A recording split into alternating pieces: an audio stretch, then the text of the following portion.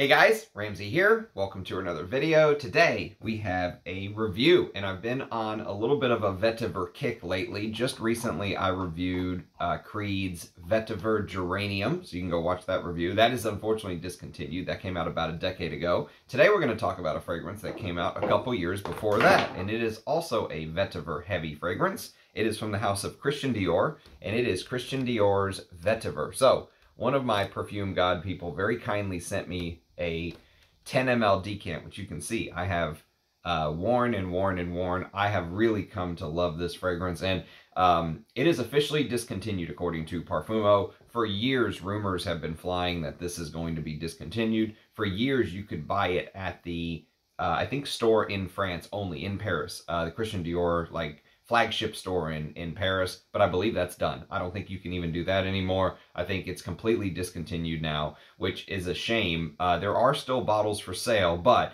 if you go to eBay and you try to find a bottle of this, it's going to run you between $800 and $1,000, which is, now granted, I think they're 250 mils, but still, that doesn't change the fact that that is just pain and suffering for a fragrance that you could find its counterparts selling for, you know, 50 bucks at discounters. You could probably find Guerlain Vetiver. So the price tag on this is very, very steep. But I think it's a very interesting take on Vetiver. So I tried to place myself sort of in the mindset of what François Demachy and Dior were trying to do, because this came out in 2010, okay? So early in François Demachy's reign as in-house perfumer. And I think François Demachy kind of looked back at Dior's history, and, you know, they looked at things like this little bad boy right here. Well, before I say that, let me say, I think they looked at things from just history in general and the past and their competitors. So they probably looked and said, Guerlain has a great vetiver fragrance. Carvin has a great vetiver fragrance. Dior, though, obviously they've made notes with vetiver in them in the past. The original Dior Homme Silver Stem had vetiver. Diorella, which is what I was grabbing just now, has a vetiver note. I'll try to review this one of these days. Dior Essence has a vetiver note. The original Eau Sauvage from 2006 has a vetiver note. Or the original Eau Sauvage from 1966 has a vetiver note. But they never made an out-and-out vetiver. Dior has avoided it for some reason for the longest time. So I think when François Demachy kind of took over as in-house perfumer, he kind of just scanned the landscape and said, why doesn't Dior have a well-done, proper vetiver fragrance? We are Dior after all, right? So he probably looked and said, now is the time. But then I think a lot of questions begin to arise. Like, where do you put this vetiver fragrance? Do you put it in a designer line? You know, do you put it with something like Sauvage? You know, do you market it in a designer line to the general public? Which, God, this stuff is awful. Even the Parfum, which I used to like, I have a really hard time coming. Maybe I'll review this one of these days, but it may not be a very generous review. But where do you put it is really what I think ended up happening with the release of this fragrance. And you know, I don't think they wanted it to compete with Fahrenheit or Sauvage or anything like that, so it had to go into the Prive line. And for my way of thinking, I also think that François Demachy knew that many people who are hardcore frag heads would be much more interested in this type of perfumery than, let's just say, the general public, okay? The masses, if you will. This type of fragrance, I think, is geared towards someone who is much deeper into the hobby, in my personal opinion. So I'm going to do a fresh spray, because actually I'm going to do a couple fresh sprays, because it's been a while since I've reapplied, and I love the reapplication. Oh, it's beautiful. Okay, so a couple notes on Vetiver, the fragrance, not the note itself. We'll talk about Vetiver, the note, here as well, but I think an argument could be made that, you know, if you really wanted to take a knock against this fragrance, it's price. Because for a fragrance that doesn't have real ambergris, real oud, you know, these high-end, expensive type materials in them, to put it in the Prive line and charge this type of price tag, I think is, number one, the biggest knock against it. But since Dior made the decision to put it in the Prive line, and I see why they made that decision, they had to price it where it was at. I mean, they couldn't have all these Prives priced here and all of a sudden Vetiver priced down here. Although probably the markup on this was probably much greater than some of the others.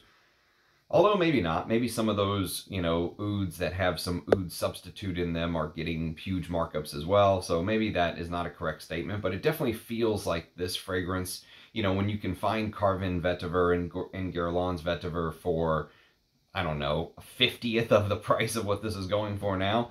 Price is a big, hard knock against this fragrance for some people. But if you have the disposable income and let's say you're a Vetiver lover, this is one to really look into. So that being said, I do think that you can really tell the quality right from the beginning, because when you smell this fragrance, you're going to realize that high quality materials were used in this. There's absolutely no doubt about it. And one of the telltale signs of high quality materials that I look for is being able to smell them deep into the dry down. You know, the fragrance not just turning into a soup of amber woods or something like that, or woody ambery materials, whatever you want to call it. And I will say that this fragrance lasts and lasts and lasts and lasts on my skin, and it lasts in a quality state. It doesn't dissolve, it doesn't fall apart in the base, it doesn't do any of that. And to me, you know, when I spray a fragrance at 8 a.m., now this is only 4 hours old, but you can see the dent that I put into this fragrance wearing it, or this decant that one of my fragrance god people very kindly sent to me. And, you know, when you go to bed and it's not just some amalgamous blob, right? You can actually smell still the fragrance intact from 8 a.m. until the time you go to bed on a Vetiver fragrance. Now, Vetiver historically is a very long-lasting note, obviously, but still, that implies they are using very high-quality materials. I heard that one way to make Vetiver sort of higher quality is to allow it to grow longer, because what many of these producers want to do is they want to put the Vetiver in the soil, harvest it as quickly as possible so they can sell the oil and then grow more Vetiver. And so letting it grow longer and letting the roots go deeper into the soil actually creates a higher quality Vetiver. I don't know if Dior did that, something that I heard. Either way, it's damn impressive what Dior did with this fragrance, and it's a shame it's discontinued, because this is probably my favorite Vetiver fragrance that I've smelled that I do not have in my collection. Let's put it that way. Although I still have yet to smell Bortnikov's take on Vetiver Nocturne or whatever it's called. I think that's discontinued too, if I'm not mistaken. But there are some more, hopefully, Vetivers we will be talking about on the channel. So you have to remember that in all perfume, in all Vetiver perfumes, almost all the Vetiver you smell is natural, or a derivative of the real Vetiver essential oil. There is no alternative for Vetiver, not like there is an alternative for oud with black oud and or limbinol and, you know, cypriol usage and all this stuff, or ambergris where they're using ambroxan that's synthesized in the lab, right? Or musk where it's white musks, or, you know, synthetic deer musk or black musk or whatever it is. There isn't a Vetiver alternative. There is vetiveryl acetate, but that is basically derived from Vetiver essential oil, and many times in a fragrance it's used as a stabilizer. Man, I wish you guys could all just smell this. So think of like a rudder on an airplane. You know, the rudder on the airplane kind of keeps the airplane from drifting off course, and that's how many perfumers use Vetiver and vetiveryl acetate. It keeps everything kind of on the road. So the thing about this fragrance that I will tell you right out of the gate is that many reviewers, many people who I know who own this fragrance, whose noses I trust, get many different things from what I get, right? Some of them call this fragrance a shapeshifter. I've heard some people I trust call this one of the darkest Vetivers they've ever smelled, and I was like, what? Because I completely disagree with that. For me, I don't get a fragrance that changes from one wear to the other. I don't get sort of a shapeshifter. I get a constant experience every time, but what I will say is that I get many, many notes and smells that are not listed in the note listing. It's a very simple note listing, to be fair. But maybe that's part of the reason why some people get so many other things going on. But, you know, I've come to the conclusion over years and decade plus of kind of being a hardcore frag head that the note listing is almost like a recommended starting point.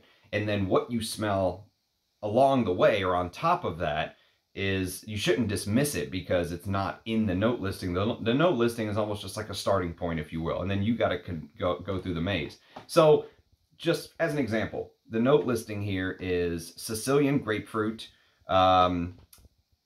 Robusta coffee, and Haitian vetiver. And that's it, just those 3 notes. But for me, for example, I smell tobacco clear as day. Actually, I smell tobacco more than I smell coffee in this fragrance. There's obviously a coffee note in here, but that tobacco note almost supersedes the coffee note. And there is no tobacco note listed in the note listing, but I get it. You know, it's just part of the fragrance to me now. Now, here is kind of where talking about fragrances and this little hobby of ours also gets tricky, because if you listen to multiple people discuss this fragrance, you're going to get multiple takes on it. So for me personally, like I said, it's not a dark vetiver. There are aspects of the fragrance that can turn dark, but I would call this a very bright vetiver. Like if you really twisted my arm, I would call this a bright vetiver because of the way that it wears on me. So if you wanted an example of a dark vetiver, I would show you something like this, Encre Noire, or maybe even Etro's Vetiver is an example of a dark, earthy, rooty vetiver. Some say vetivers can go kind of swampy on them. I don't really get that. I've heard some people say onion soup or something like that. I don't really get that either. But I would say that for me, Dior's Vetiver opens up much brighter than some of those darker vetivers that I showed you. And but I will say that the fragrance opens up very sparkly and very, very fresh and natural, and it has this brilliant gleam to it, you know, like even though I said in the beginning there was no ambergris, because there's no ambergris listed in the actual note listing is why I said that, but it almost smells like there is a little bit of ambergris in here, giving it a little bit of this sparkle, a little bit of the sun reflecting off of the water, if you will. It opens up beautifully and natural, and it has this brilliant gleam to it, you know, there's this gleam to this fragrance in the beginning. And I think most vetivers you smell will have this grassy smell, because obviously vetiver is a grass. If it didn't have a little bit of a grassy smell, that would be kind of weird. But you know, it's not as dark or smoky as Encre Noire, but it's not as grassy as Guerlain's Vetiver. Guerlain's Vetiver literally opens up like you have just done like a fresh cut on your lawn. It opens up very, very grassy to me. At least this bottle does. Now, different versions of Guerlain's Vetiver smell different. I have an Eau de Cologne bottle in the Listerine bottle, which came actually before this. It was a 90s bottle Eau de Cologne Vetiver. It smells different than this. And I know Rich Mitch has a Eau de Cologne that goes back to the 60s or 70s. That smells much different to this. And so, you know, the time that they're harvested and also reformulations and all that stuff will change. But so on the sliding scale of vetivers, for those of you who are just kind of interested in kind of ballparking where this would fall, I would put this darker than Guerlain's Vetiver, okay? But not as dark as something like Encre Noire or Etro's Vetiver, right? That's kind of the sliding scale of where I would place Dior's Vetiver. It's not as dark as Lalique or Etro's take on it. So I think what makes it smell much darker, though, than what it actually smells like to me is this note of coffee, this Robusto coffee that I talked about in the note listing. The coffee note smells like freshly brewed with a thick head of foam on top, okay? Like, you know, literally freshly brewed espresso beans is kind of the way to think of it. Robusto coffee beans are seen as the cheaper quote-unquote coffee to Arabica beans, and they're higher in caffeine content.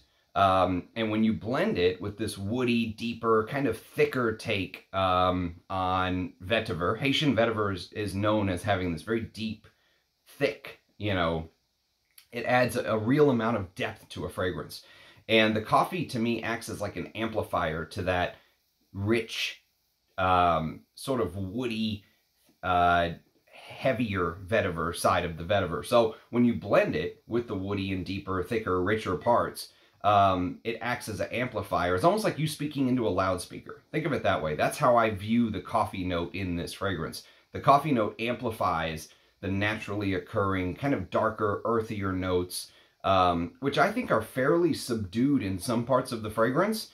But when they need to be amplified, the coffee note here amplifies it, okay? And that amplification when it needs to be and pulling back when it doesn't and making it smell fresh in some places and darker and heavier in the others is, to me, what I think makes Dior's Vetiver one of the most balanced vetiver fragrances of all time. Now, I will tell you a story very quickly. When I first got into fragrances, I did not like vetiver. Like, I was like, who would like this? What is this?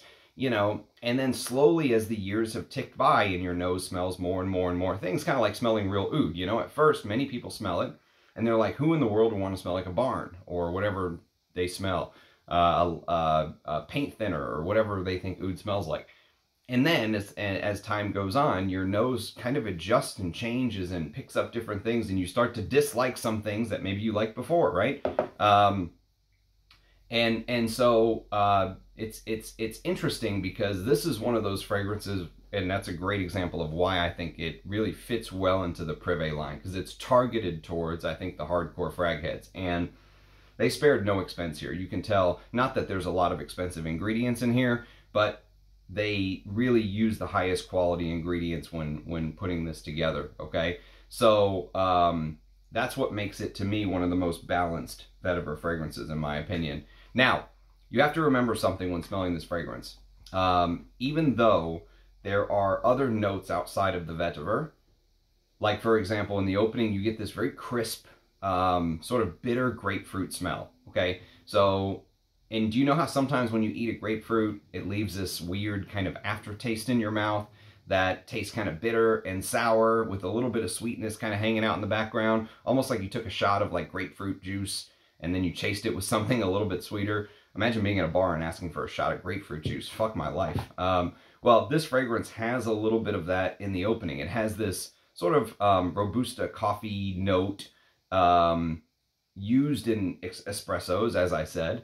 And as such, I think it's used kind of to, it has this, so Robusta coffee has this like bitter, earthy, almost like burned coffee smell. Like imagine you took a flame, like a torch, you were going to light a cigar with it and you just burned your Robusta coffee bean. Like it's dark, okay? It has this dark roasted bean like feel, burned. Have a bit of this like earth, like this scorched earth quality to them.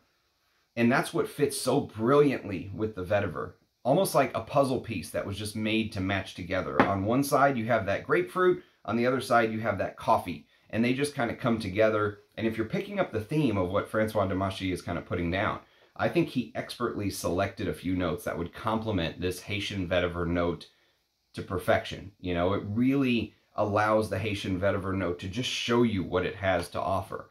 And he almost like teases out these other smells that maybe you would have missed if he just gave you pure vetiver oil. So everything is meant to kind of complement the vetiver is what I'm trying to say. So you could easily call this a vetiver soliflor because it smells like a vetiver soliflor. But I will tell you that this is for the average person. This is for the person who is just not the average person, who is the hardcore fraghead, who wants to go deeper and explore not just a particular fragrance, but a particular note, let's say, in perfumery, like vetiver, for example. So this goes back to what I was saying when I kicked this video off, which is why this is in the Dior Prive line, because I really think it takes someone who is interested in exploring and really studying the art of perfumery and wanting to take the next step. At one particular ingredient, like vetiver. Now, someone left me a beautiful comment on one of my YouTube videos recently. They said that the purpose of all humans is to witness and appreciate the beauty and the art of the creator so we can get to know him or his mind, okay? Now, wherever you stand on the theological religion question about God, whether it's wanting to know the mind of the creator or just wanting to dig deeper into the art of perfumery and understand all the bits and pieces that kind of make a perfume tick, I can't think of a much better fragrance to just put in front of somebody who wants to study vetiver. It is brilliant for somebody who wants to kind of take the next step. They did an amazing job highlighting this ingredient, in my opinion. In fact, they did such a brilliant job that if you would have put this under my nose and told me, Ramsey, this is the new Les Indémodables, and they're going to send some actual Haitian vetiver along with this that's ethically farmed from some, you know, connection that they have in Haiti. And they want you to kind of smell the fragrance and then smell the Haitian vetiver and try and pick it out.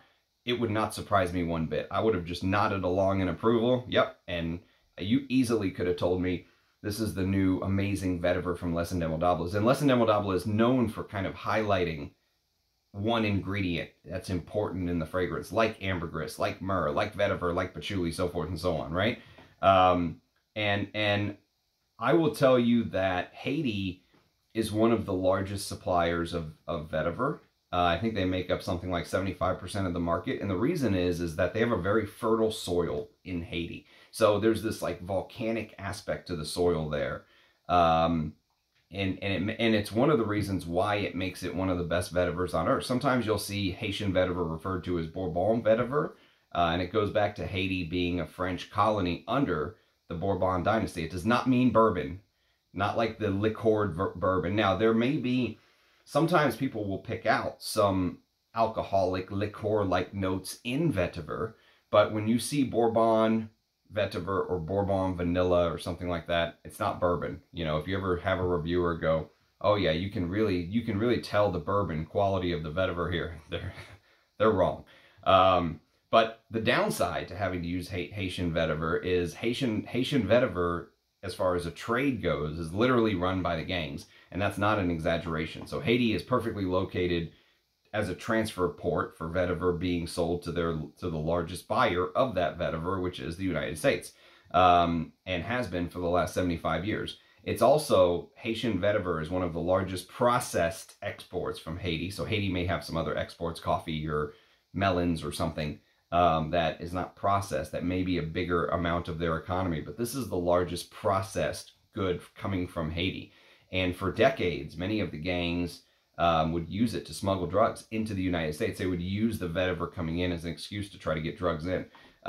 Most people don't realize that sort of interconnectivity of how local getting a certain ingredient, like, for example, Haitian vetiver. I mentioned the Sicilian grapefruit in the beginning.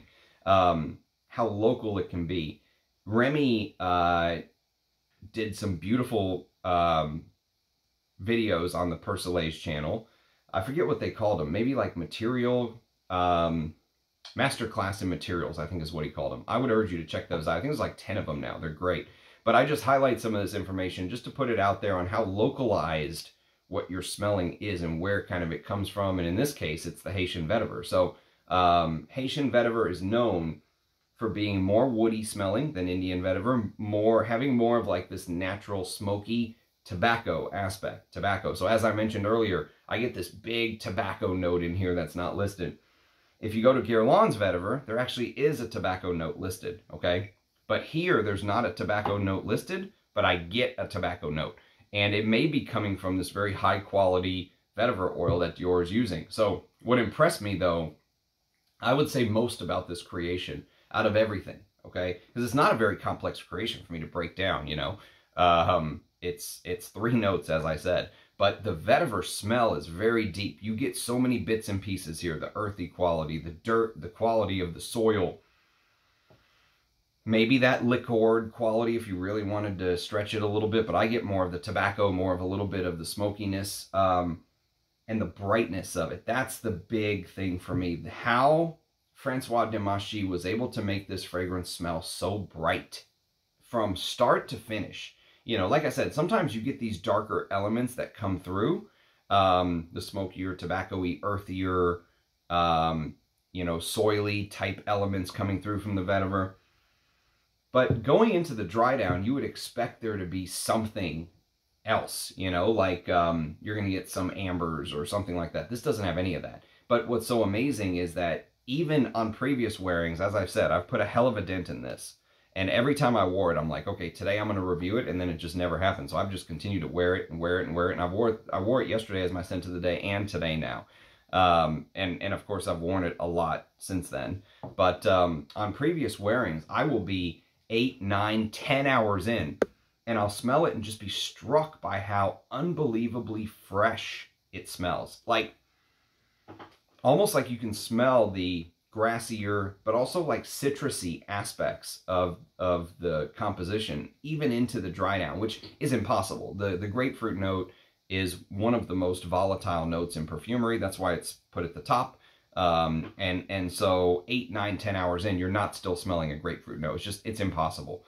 My guess is that what François Demachy has done is blended it in such a way where he's kind of used the grapefruit and the coffee as his wingmen to try to like amplify certain notes at certain points in times, right? So the ability to kind of tease out these fresher notes and then make them last deep into the dry down. And I mean deep into the dry down. Really impresses me about this fragrance. Really, really impresses me. I think this is one of the most impressive, like under the radar François Demachy creations that he doesn't get much credit for, because people smell this and they go, oh, it's just a vetiver fragrance. But I think it's so much more. I mean, obviously they are correct. It is just a vetiver fragrance, but I mean, you could say, is it just a patchouli? Is it just an oud fragrance? But those are the things that I love, you know? So I want a well-done patchouli or a well-done oud or that kind of thing. So, you know, and I know with François Demachy, a lot of, when he came into Dior, he did a lot of flankers. He did Dior Eau Parfum, which I'm going to review. I love Dior Eau Parfum. He did Fahrenheit Absolute, which is sadly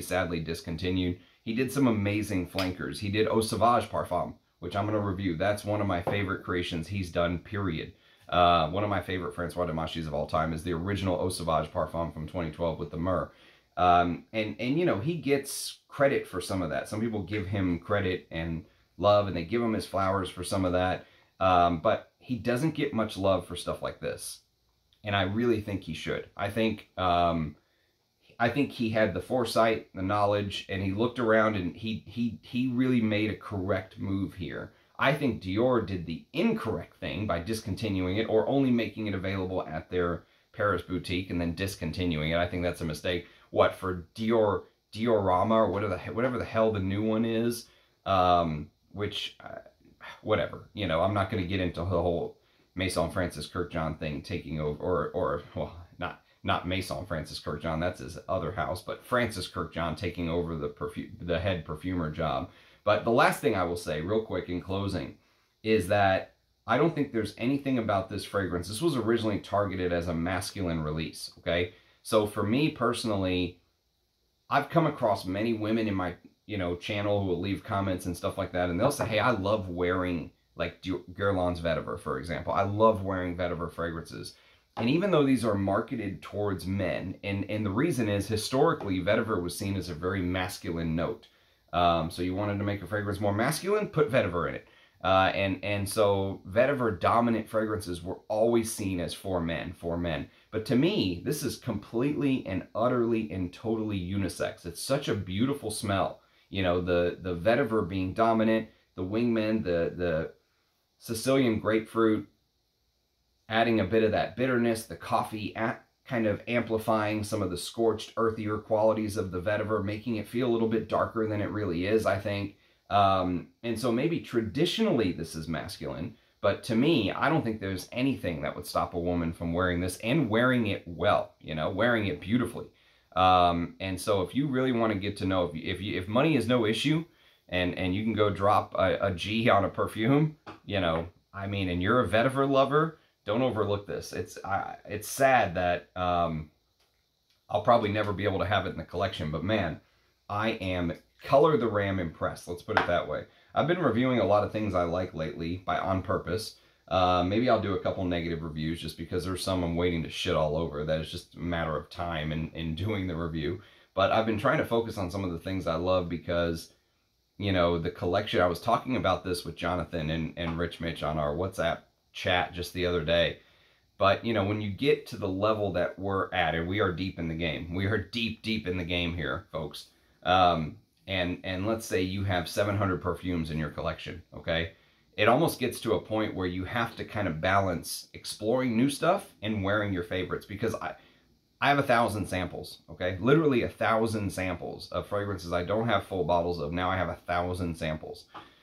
So that 1,000 samples, I could spend the next 5 years just wearing new stuff constantly. Just new stuff, every day, new stuff. But then I would never get to wear the Balenciaga Pour Hommes, the Opiums, you know, the Antaises, the Bellamy's that I love, that you guys know I love, Russian Adams work, all that stuff. So, you know, when you get to kind of the level that we're at, there's a balance. And I'm trying to balance it both for what I get to wear as my scent of the day and wear stuff I love, but also talk about new stuff on the channel. But really, the channel drives a lot of what I wear as my scent of the day because I do kind of do this for you guys. If not, I would probably be wearing much more of the things that I love. Like I would be wearing more Dior Jour. Well, I already reviewed Jour, so it gets put aside, and I'm wearing other things. So there is this big balancing act. that has to take place if you're a perfume lover. But if you have a channel, it's even more. I've often said having a channel is a gift and a curse. It's a gift because you get to smell all of these things that I never would get to smell. Last night, just real quick, last night I wore this to bed. This is Alliage by Estee Lauder. I've been in the game for, as I said, over a decade, hardcore frag head. I just smelled Alliage for the first time yesterday, thanks to Andrea. And I was put on my ass. Very rarely have I smelled a fragrance that I went, that may be one of the greatest fragrances I've smelled this year, kind of thing, you know? The galbanum in that is unreal. It does have some similarities to Devon, and I think Alliage and Devon combine to kind of influence Antoine Lee's work in Dessandra's, but it dries down much more ambery than Devon. Like, I got a lot of ambers last night into the dried out, changed into a lot of, and I know galbanum is a resin, it's a sticky resin, but I got a lot of ambers with it. And I was very, very impressed with Alliage, right? But I just say that to say, even now, I'm still constantly discovering new stuff. And that's the thing about this hobby. No matter what you know, always be humble and keep in mind that you don't know anything. There are people out there who have smelled thousands and thousands more fragrances than you have. But on the other hand, if you're big time into this hobby like we are, what's great about it is you have a never-ending stream of basically things to explore. Literally, never-ending. I mean, one of the greatest green fragrances of all time, I've never smelled it until now, right? It's just there's so much out there, it's impossible to smell everything. So where I'm going with this is don't try. You know what I mean? Don't try to smell everything. I do this for the videos, for the channel, so you guys have a little bit of like an encyclopedia to kind of work with when you're trying to research new fragrances or stuff like that. But don't go try to smell everything. But there are some fragrances that can be like a reference fragrance to you. Guerlain's Vetiver, reference Vetiver. Dior's Vetiver could even be a reference Vetiver. But you have to have a balance, you know, and don't go buy full bottles of everything is the other thing. Sometimes you just want to smell something. Sometimes just having a decant of something is okay. You'll have to buy a decant or something like that, or get it off of a friend or whatever it is. But yes, I mean, that is kind of my advice for the newcomers who are watching these videos. And let's say you're new to the game, don't go from 5 fragrances to 500 in a year. Don't do it, you know, because you'll be buying just shit that you're going to look at a couple years later, a year later, and want to sell it all to go then buy what you really like. So that's kind of my 2 cents. I appreciate everyone watching, sharing, commenting, liking. If you have experience with Christian Dior's Vetiver, love to hear your thoughts, as always. Thank you to my perfume god person who sent this along. It's a joy, as always. So cheers, guys, and I'll catch you next time. Bye-bye.